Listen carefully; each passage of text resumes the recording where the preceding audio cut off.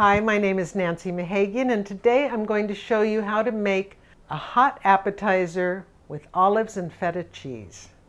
If you're looking for a really easy appetizer to serve your guests, it goes great with your pre-dinner cocktails or with wine. And I'm using endive along with the feta and the olives. You'll see it's really easy and delicious. What you do is start with about a half cup of pitted Greek Kalamata olives, and those will be chopped really small. Next, you're going to mix in about a half cup of crumbled feta cheese. You can use any type of feta cheese that you like. I'm very partial to the ones that are made with sheep's milk. I mix the olives and the feta cheese together. It goes into the microwave for about 30 seconds.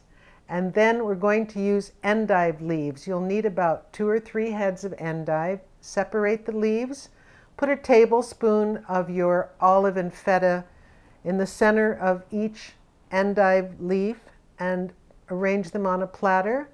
You're ready to serve. You're done in about 10 minutes and your guests are going to love it.